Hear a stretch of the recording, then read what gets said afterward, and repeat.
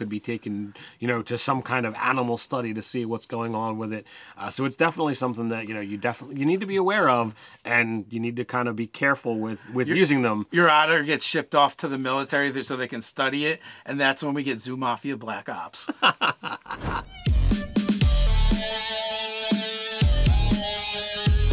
I'm Nerdarchy Ted. I'm Nerdarchy Dave.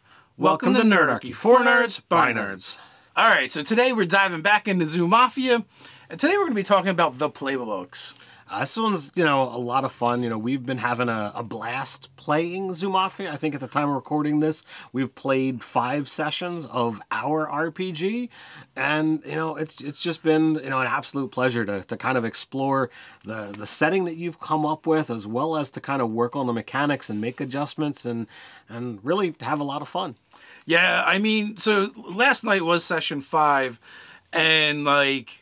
So we've been adjusting the mechanics as we go along, and even there was another adjustment that I wanted to make and tweak, and it was like, and I forgot to tell you guys beforehand. So like during this session, I'm like, remember guys, this is a live playtest. Here's a change we just made.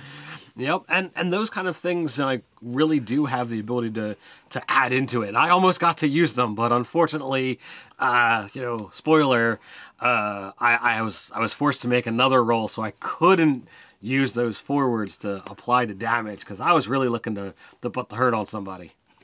Today in this specific video, we're going to be talking about the playbooks that we're using for Zoo Mafia RPG. But with that, I think we have to kind of go into like what's a playbook and where do they come from. So if you missed some of our other videos, you know, we kind of decided that we are building our game off of the Powered by the Apocolypse engine. And for a lot of ways, we're really looking at Monster of the Week. And Monster of the Week uses playbooks as your class, as your, you know, this is your character. So that's where they come from, and that's kind of what they are.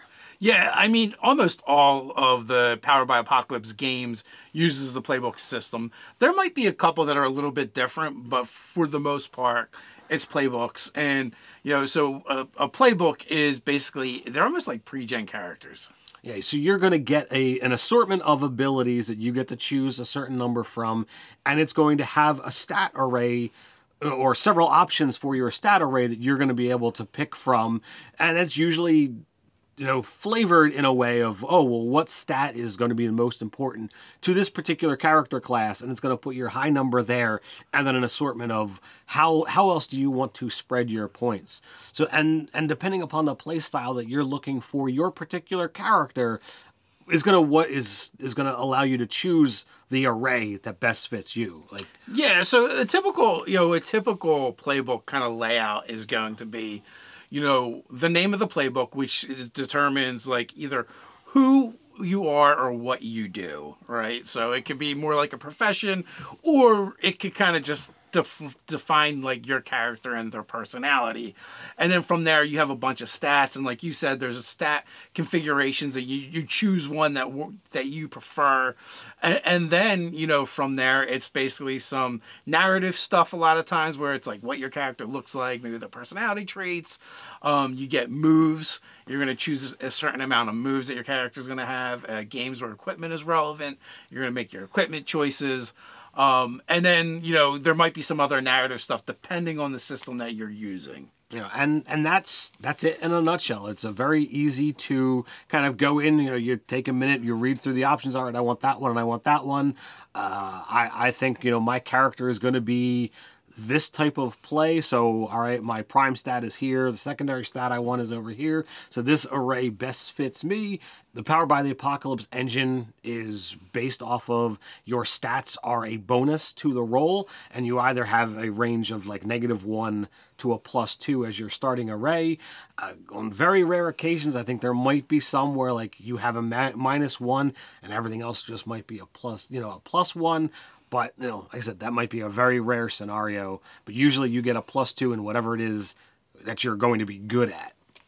Yeah, so it's almost like a pre-gen, like I mentioned. I remember the first time that I played a Powered by the Apocolypse game. It was Monster of the Week, and someone asked me to be in one of their games, and I was like, sure, I might need a little help with the character creation. And then I looked at the character creation system and the playbooks, it's like, oh, just follow the instructions, right? There might be something you might need to figure out what it does, but for the most part, it's like you're just checking boxes and picking things, and it's super easy, even if you're a newbie player and you have very little experience. You know, I had gone to a convention many, many years ago, you know, back in the early days of Nerdarchy, and I had played a game that was powered by the Apocolypse engine and hadn't even realized it, and that was Dungeon World, and I've played like 2 or 3 sessions over the course of, you know, my time here at Nerdarchy, and, you know, I've since looked at other games and since played a campaign that Dave ran with Monster of the Week. Very much loved it. It definitely led us in the direction that, you know, it fits for the style of game that we're looking to run here.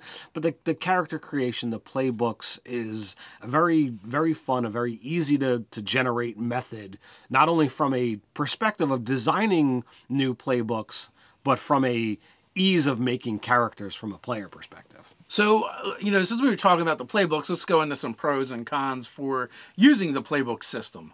So as I kind of just mentioned, they're very simple.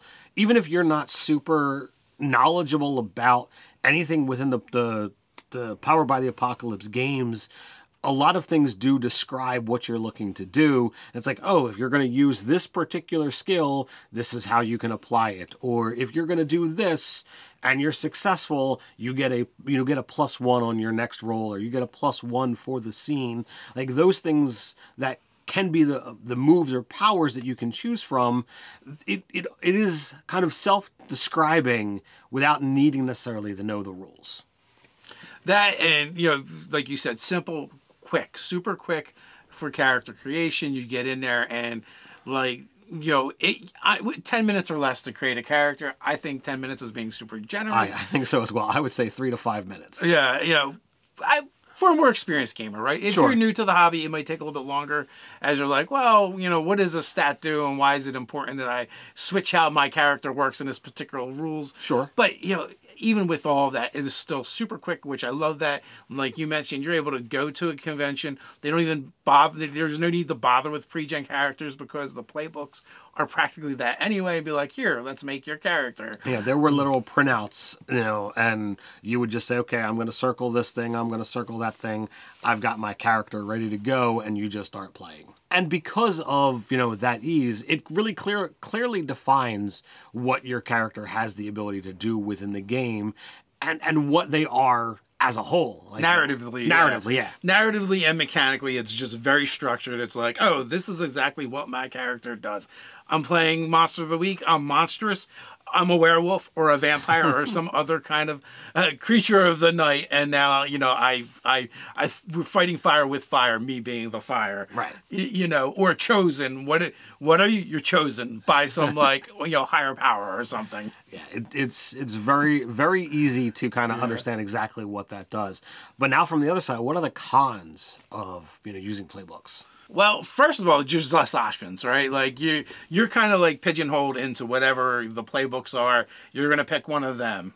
That's it. Yeah. So like that, having less choices over the course of, you know, looking at a D&D, there are 13 character classes that are official, and each one of them has numerous subclass options. So there's a lot of diversity in choice when you look at a game like D&D that's been around. Whereas if you were to look at, you know, Zoo Mafia, right now we only have 4 playbooks. We're looking to, you know, make some more for our quick start rules, but there's going to be less options. And once you make it, it's not like in each one is a plethora of choices to make beyond that. But that kind of goes without saying, like, sometimes games need to be more simple to make it the ease of play that much better. Yeah, so with the playbooks, like if you play a particular playbook multiple times, it's going to be very similar. There is not going to be a huge difference between the run-throughs or when different players mechanically. Now, you can role play and play the characters differently, but how the character mechanically works in the game,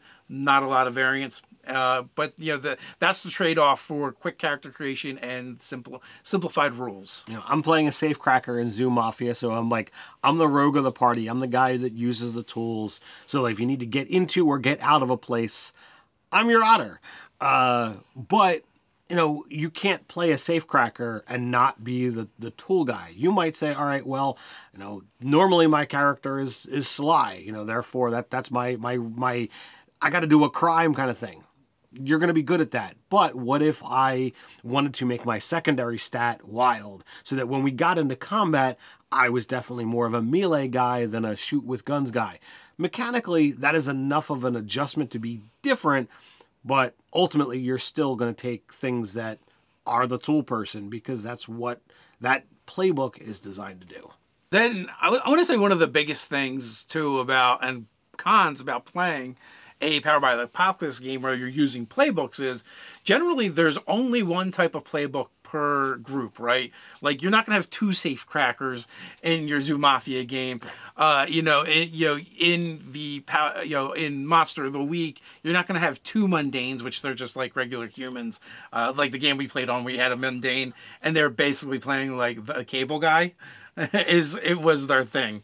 So you're not gonna have two of them. Where in D&D you can have 2 fighters. You know, you can have Legolas and Gimli who are both fighters, yet they play very differently and seem very different because, you know, one's a dwarf, one's an elf, one's a ranged combatant, one is using axes in close quarters, and you know, it seems like, you know, and even if you were to play those 2 characters back to back, you would get a different experience. Where if you play a mundane, you know, in Monster of the Week, your experience is going to be pretty similar. You're supposed to be the regular person. That's what you do. Yeah, and like we even did a whole series on, you know, an all-party class.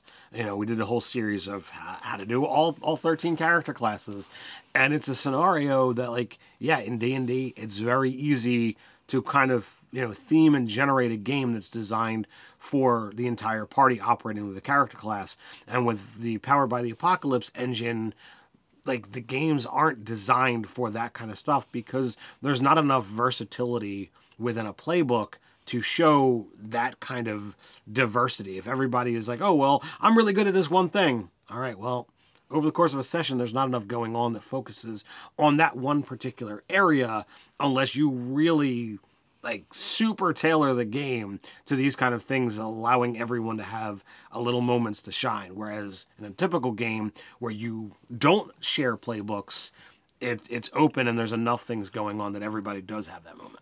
For sure. Now, if this stuff is interesting to you and you want to stay in the know with what's going on with Zoo Mafia, we have a newsletter just for that. It's an email list you can jump on, and when we release the quick start rules, we're going to put it there first so you folks can get a hold of it. And also when there's new things that are happening with Zoo Mafia, we're going to let you know through the newsletter. You know, eventually we're hoping to fund this game and, you know, make the physical copies of it and all that good stuff. But if you want to stay in the know, join our family at Zoo Mafia, and you can click the link down below or one of these cards for that newsletter.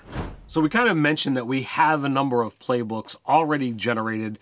I mean, we need to. We're playtesting the game over on Tuesday nights on the channel. So what do we have so far? All right. So the way our playbooks are going to kind of shake out is, you know, you have what your profession is, what your criminal path kind of is the main thing. And then after that, you know, we're using a tag system to where you're going to choose, you know, okay, this is my animal type, and here are kind of like some tags that would go along with that. If you're a spider, you would probably have something with web spinning and climbing. They don't necessarily have mechanical benefits directly into the game, but if something comes up and you're like, I'm a spider, I want to climb up the wall, your zookeeper that's running the game isn't going to be like, roll this. They're going to be like, no, just climb up the wall. Or if you're playing, you know, a bird and you're like, I would like to fly from here to there. You know, as long as you're not playing a flightless bird or a penguin, you know, there's no checker and roll. That's just something your character does. Right. D&D characters don't need to roll to walk unless there's some kind of, you know, hazard in the way. You know, so along the same lines, the tag system allows the animal characters to do what animals would typically be able to do. So after you kind of have your animal tags, which, like I said, they're going to be more narrative than anything. They may come up in the game. Like, for instance, Ted's character has aquatic because he's playing an otter, which means he's equally at home on land or in the water. Yeah, so I'm an otter, I'm aquatic, I have a pouch, and I'm small. So that is the tags that I chose for Tommy Toolman. And, you know, you choose 3 to 5 tags depending upon what's there. And if something comes up and you're like, hey, I haven't reached my maximum tags, can I add this? You know, most of the time the GM is going to just be like, you know, yeah, go ahead and stamp that on there. And that makes it a lot easier to kind of have that free form, because it's not going to mess things up. Now, you just have to, you know, play within the confines of the rules, and, you know, with things being fair. Yeah, and then next up we have our primary stats, which are going to be awareness, magnetism, moxie. We got precision, sly, and wild. And, you know, your awareness is basically, it is just how you perceive your surroundings. Magnetism is basically, it's like your charisma, how other people perceive you and how they interact with you. Moxie is your will or your grit. You know, precision, it's going to be your ability to use ranged weapons. It's like, you know, how precise can you be? Or agility as well. Sure. You know, sly, that's where I kind of fit more with the agility, but it's your ability to do crime in this particular game. Can you sneak? Can you steal? You know, can you open something? And then wild, this is kind of going to be your brute, your strength. You know, how much are you giving into your animal side? And, well, let's face it, go wild. If you're doing animal stuff or physicality, it's going to rely on wild. Next up, we have harm and we have markers. So your harm is, you know, your damage track. You know, you goes from 10 down to 1. Once you get to 5 or below, you become unstable. Things typically do a range of 1 to 3 damage, though there are things that could pump that up. Your markers, this is going to be your thing that's, you know, a little bit new if you're not overly familiar with the Powered by the Apocalypse, but there's always some kind of track that determines your course over the game. If your markers in this case get down to, you know, to 1 or 0, you're essentially out. You know, your character has died. The humans have become aware that you're something different, and they transport you out of the zoo. It really depends upon what your zookeeper wants to do, but basically you fill that bar, and your character is gone. You know, see you later. Sign off. Yeah, if you run out of either bar, you're done. But one of them is more narrative, and the other one is more mechanical in nature. But also markers, there's a bunch of things you can trade them in for and do in the game with them. If you can turn a failure into a success. You can remove damage from the hit you would have just received. You can increase the damage from a hit you give. So they're a narrative tool. If you're familiar with any system with bennies, this is our version. The only difference is once you've run out of your bennies in this, you know, the game is over for that character, because like Ted said, like, probably not so much that they get killed, but the humans have figured out what's going on, and there's something wrong with this animal, so it has to be removed from the zoo at the very least. It could be put down, it could be taken out, it could be taken, you know, to some kind of animal study to see what's going on with it. So it's definitely something that, you know, you need to be aware of, and you need to kind of be careful with using them. Your otter gets shipped off to the military so they can study it, and that's when we get Zoo Mafia Black Ops. You know, but I mean, you know, you can use them, or wait until like you're down to the point where you're going to die, and I'm like, nope, I'm going to turn in those things so I don't. But in last night's session, I used 2 of them. You know, I'm like, no, this is going to happen, and I thought it was, you know, just an absolute, you know, badass moment for my character to just be like, yep, I'm going to shine and I'm going to do some great things, and that's what those markers are there for. For sure. So, and then the playbooks have specific moves that are attached to those playbooks. Generally, all of them start with basically 3 moves that they get, and then as you advance and level up, you're going to gain more moves that you can add to your game. Some of those moves just increase a stat. Others are just new powers and abilities. Some playbooks will have special moves where it's a separate category where they can only choose one from that. Like there might be 2 or 3 of them that they choose from, and they can't choose any more of that, you know, because they're very specific to the game. Like, and some of them may only have one of those, but they just automatically get that. So when you start, and generally it's like when you start a job, which is like the beginning of an adventure, you make this roll, and something good or something bad could happen depending on that roll. But you know, it revolves around how your character works. Yeah, in Monster of the Week, the character that I played had the ability to basically have some kind of premonition, And what that did, that would give me essentially a clue into the mystery that we were running that night. So there are times that having those kind of preemptory skills makes the rest of the job easier if you're successful. If it's not successful, you wind up making the job a little bit harder. But those things really do add a lot more fun to the game. And I really enjoyed having those kind of things. So when I chose this type of character, I don't have any of those kind of abilities. So I'm like, all right, I just kind of get in and do the thing where like two of the other characters in the group do have one of those kind of abilities. Like, oh, we're starting a job. Let's roll dice and see what happens.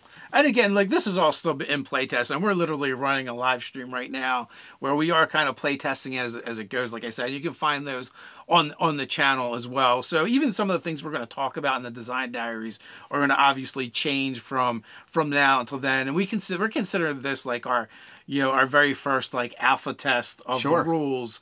And then after we've gone through our 12 sessions, we're going to build the quick start rules, and then we want to get the rules in people's hands and see what they do with them and see where it goes from there.